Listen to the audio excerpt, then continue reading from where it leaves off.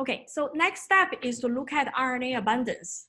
The reason we're doing RNA-seq is we want a number associated with every gene to tell us how much a gene is expressed, whether it is expressed or not. And so that's kind of, we call it expression index to give you that number. And you can see if originally you have a gene that expressed into an RNA, the RNA might have different copies, right? Which means the gene is expressed at different levels. But then when you make that into a sequencing library, there are some steps which might influence how much read you will see on that gene. And so this is just one example. Every color is one gene, another color is a different gene. You know, these are just, you know, for example, this gene is making 2 copies of an RNA, this gene is making 1 copy, this gene is making 3 copies of a gene, right? And it depends on whether you sequence single-end read or paired-end read, you know, you sequence out the transcript. But what are the, if you, for example, the number of count, so if you use Kij, which is a count of, you know, whatever fragments that are aligned to the gene I for sample J, it's a number of factors would influence this. The first is the expression of this gene, right? That's the thing we do want to know. How much is this gene expressed? However, I hope you can see if this gene is long, there will be more reads that can cover this region. So you will have more reads on this gene. It depends on how deep you sequence. This is related to comparing different samples. If one sample you only sequence 20 million reads, another sample you sequence 50 million reads, or maybe you did sequence 50 million reads for both, but after sequence alignment, one sample was able to map 90% of the reads. The other sample, for some reason, only have 5% mappability. Then you may not really have enough coverage on those genes. There might be some library preparation factors. For example, if you start from very little amount of RNA, say this is a embryo experiment, you have a 3-cell embryo, or sorry, not 3, like a 4-cell embryo, right? So then you try to amplify enough RNA that you can make it into a sequencing library.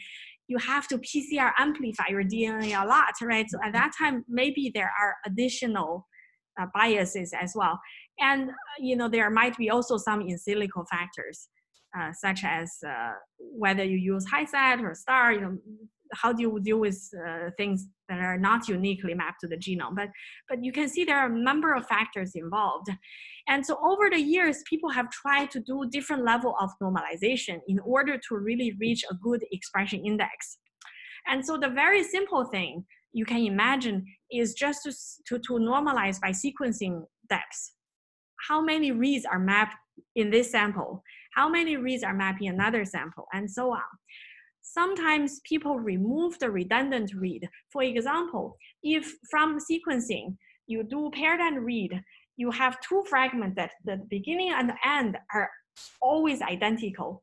That's probably a PCR over amplification. You might want to remove that, right? Whereas if you have one end that's the same, the other end is different, that's probably coming from 2 copies of the transcript. You just by chance see the same end, but that's still okay. But ideally, you know, the beginning and the end all different land in this gene, that's really good quality read. But after you look at the reads that's mapped to the genome, you might just want to normalize by sequencing. And so when you send the sample to a facility for sequencing, they try to test the concentration of this tube of RNA and load as similar as possible, but there's never a guarantee. And so you might want to just normalize by the total sequencing depths, right? That's the simplest one. And for many, many years, people use something called RPKM. This is in the days when people were still sequencing on single end. Recently, when people are sequencing paired end, they use something called FPKM, which is fragment. This is read. Remember, every fragment has 2 reads. So, you know, early days when people only sequencing one end, you just do RPKM. And now when people are sequencing paired end, it's a fragment. So how many fragments? And so the experiment is done this way. So RPKM stands for the number of reads per kilobase of transcript per millions of reads that sequence in this library. And so you try to normalize by your sequencing depths, but you also try to normalize based on the gene length, because remember the longer genes will have more reads, and so you try to do this. And so this is what's done for many years. You get your total reads, you divide it by million, because you want to first normalize your library size, divided by millions. So remember early days we're sequencing, say maybe 3 million. Later we did 20 million, but you always divide by a million. And then you divide the read landed on each gene by the gene length in kilobase. You know, if this gene or transcript is 3 kb long, you divide it by 3. 3,000. And this way, basically, you correct for coverage of the library. You also correct for gene length. And some of these early algorithms, they do use this approach. But later on, algorithm called RSAM was developed, where they use something called transcript per million. And they proposed this TPM approach, which later on was determined to be a more accurate measure of gene expression. And you look at this, they divide the read count on each gene by the length of the gene or the length of the transcript first. Then they divide by the scaling factor by the sequencing depth of 1 million. You're kind of like, yeah, they also normalize by the gene length. They also normalize by the library, but the order is different. And interestingly, this is considered to be more accurate. This algorithm is able to get the final, the TPM value, that you get the proportion of the reads that are mapped to a gene in different samples are now more comparable when you calculate, differential level of expression. So by the way, this is shamelessly stealed from Josh Starmer's slides. I actually just screen captured from his video. But it's a really, really good example of how RPKM is different from TPM. So supposedly you have 3 samples. This is actually, say, replicated or 3 conditions, it doesn't matter. You have 3 samples and you have 4 genes. This is just, of course, a very, very simple case. And after read mapping, by the way, algorithms such as RSAM, you also get transcript annotation. They will take a BAM file, they take the annotation, they will know how many reads are mapped to some genes, right? So then they say, okay, gene 1 has 10 reads in the first sample, and 12 reads in the second sample, and 30 reads from the third sample, and so on. But if you look at the total reads, very quickly you realize this sample is sequenced more than the first sample, right? And so in order to normalize the sequencing depths, normally you divide by millions of reads, but with this baby example, we just divide by tens of reads. So you divide 10, and so this is 3.4, so 3.5, 4.5, 10.6, right? So that's the scaling factor. And after you divide each of these original value by 3.5, the 12 by 4.5, this 30 by 10.6, this is the value you are gonna get. And so it's kind of scaled by the millions of reads, or in this case, tens of reads. And so with this, the next thing you do is you normalize by the sequencing, the gene length. Okay, so now this is after you scale by the library depth, you now look at the transcript length. So gene A is 2 kb, so you divide 2.86 by 2, you get 1.4. The second gene is 4 kb, 5.71 divided by 4 kb is 1.343, and so on. So at the end, you get something like this, which roughly look okay. Okay. You can see here originally, right? These two, this is a 2 kb gene, you have 10 reads. 4 kb gene, you have 20 reads. 1 kb gene, you have 5 reads. After you normalize, you realize, yeah, these genes are expressed at the same level, right? Because they are just different lengths. And you try to normalize by the library depth. Looks pretty good. That's why for many, many years, people use this.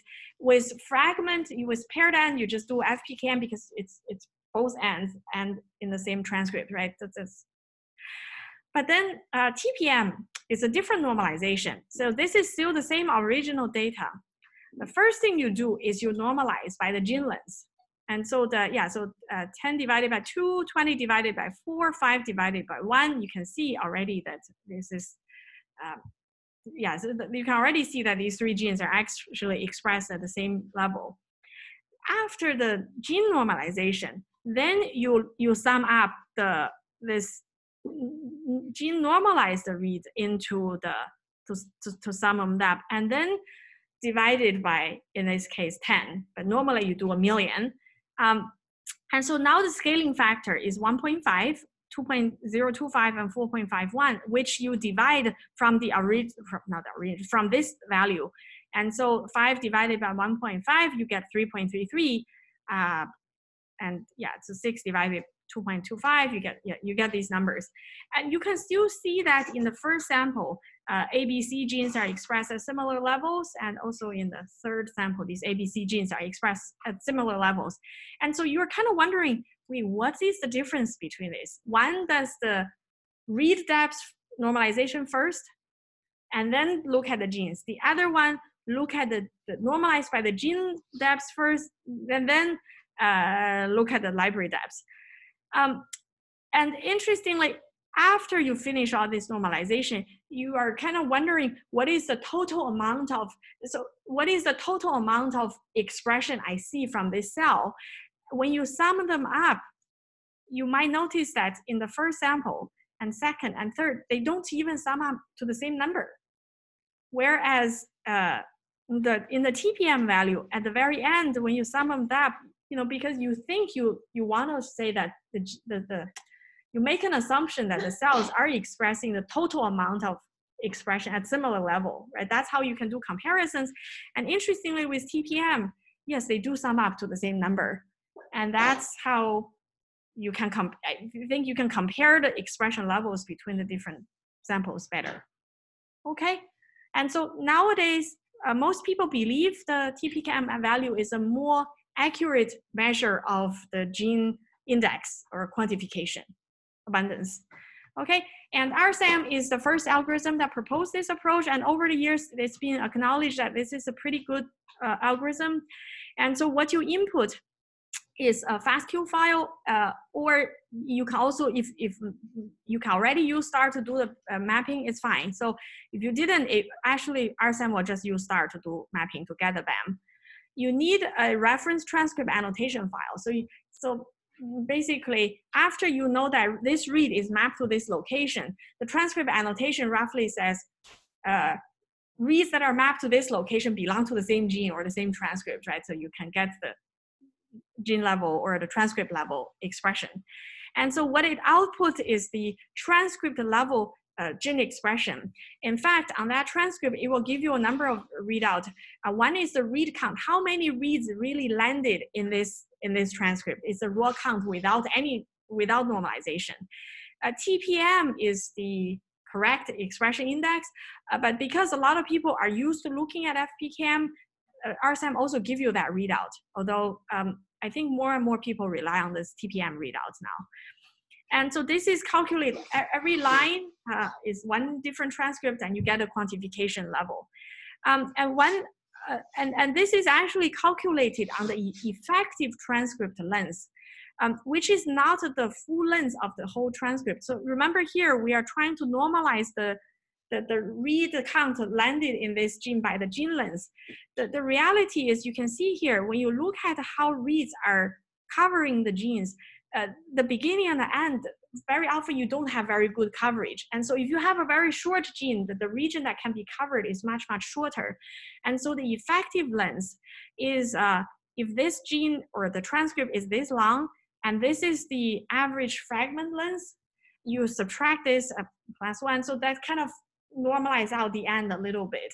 And so when you at the end, you normalize by the length is the effective length of the transcript. So that's slightly different. But this is all factored in the algorithm.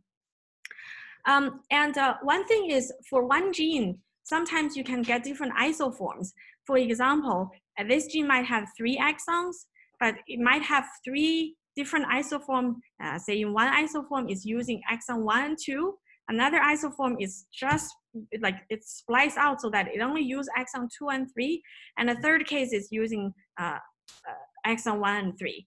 What you will see is reads that lands in here, and sometimes there are reads that lands in the junction. the reads that lands in the junction, you clearly know where it belongs to, right? But then the ones that only lands in exon 1, in this case, you have to decide, is it coming from this transcript or the third transcript, right? You have to assign it to a place. And the RSAM algorithm will do kind of a maximum likelihood of observing this. And so basically iteratively estimate this transcript abundance, and based on the estimated transcript abundance, decide whether to assign this read to one isoform or the other isoform. So if reads that are unambiguous, then you always know, for example, if you see an exon 1 to 2, then definitely this belongs to isoform 1. But for the ambiguous ones, it will be based on the currently estimated abundance to assign it. And so we won't go to the specific algorithm detail, but I want to kind of show you an intuitive example. For example, you have this one gene. You can see it has many potential exons that can be spliced into different forms, right? And then this is the situation. You see the RNA-seq reads that map to this gene in the brain and muscle and liver tissues. And the red and blue are just reads from positive strand or negative strand. And so you can see if you have some regions that are unique to one sample, then that's really easy to assign. For example, you look at this region, that's only in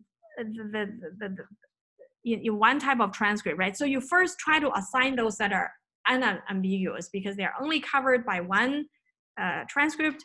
Or if you have a junction that's unambiguous, it has to go to one exon, or sorry, go to one isoform, you do that. And the remaining ones, you can just kind of based on the rest of them, try to proportionally distribute them.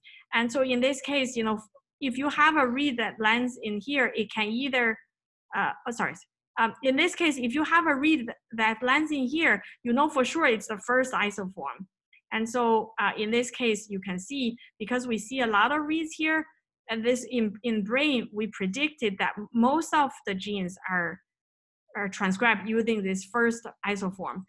And the second, you see, the second would have read around here, but you don't see a lot of reads, therefore it's a pretty low number. And after these two, you don't really have much on the third left, then gives a 0, right? Whereas in the muscle, we do see a lot of reads in here, and so you suspect that this second isoform is a lot, and then, yeah, because you don't see many reads in here, you believe that the first and third are kind of pretty low, and so on. Okay, that's the intuition. Yes, question?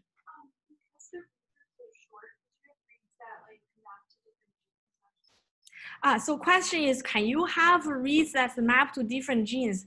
Normally, no, because remember, we start from RNA, and usually the same RNA is only from the same gene. And then you just fragment and you sequence, right? That usually shouldn't cross over to another gene. The only case you see one read that's crossing different genes is because you have a gene fusion. The genome has a rearrangement translocation. Then this RNA is coming up as one fusion. Okay, you do see cases when one read can cover 2 or 3 or even 4 exons if the exons are short. That's okay, right? And so, so for many years, people use STAR to do the read mapping, and they use RSAM to get the gene expression index. But in 2016 and 2017, you can see there are 2 papers published. It's a similar idea. Remember, BW and Bowtie also are published around the same time and also use similar idea. And whether people use one or the other, sometimes it's just personal preference. They are quite similar. And so for this one, these 2 algorithms also came up around the same time. What they have is called pseudo alignment. You start from the FASTQ file, but then instead of aligning it, remember the regular BAM, you just need to know the genome sequence. It mapped the exon and it creates the junction, but that takes a lot of time. And so we don't really, so in Callisto and Salmon, it's like, oh, if we already know that most of, I would say, if you look at any tissue, 95% of the transcript should be non-annotated. If you have 5%, depending on what the application is, for example, if you only sequence 20 million reads, you want to know some, samples, how much the gene expressed, you don't really need to care about fusion transcript, mutations, or splicing, or novel genes. You can just directly create an index which only takes the known transcript annotation. So remember, it's almost like a BWA, but then only on the known transcript, which is about 1% to 2% of the genome. So instead of mapping all the reads to all the introns and between the genes and to find where they come from, Callisto and Salmon, it creates an index of just all the known genes and where they are. And then when you have the FASTQ file, they very quickly find just mapping to the known transcript locations. And then they will give you the abundance or expression index. It also does the estimation of if there are multiple isoform different transcripts from the same gene, it also finds the relative concentration of the different transcripts for the same gene that are compatible with the read you see.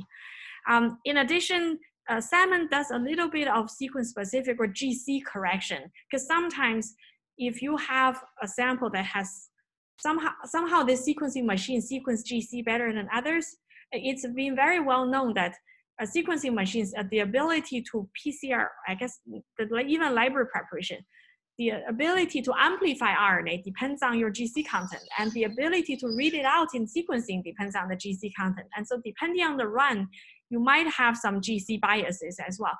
And so Salmon does a little bit of GC bias. But in general, these algorithms are much, much faster. So in homework 1, you are asked to do BWA read mapping. You will see in homework 2, we'll do RNA-seq mapping. Whether you use STAR or Salmon, the speed is hugely different.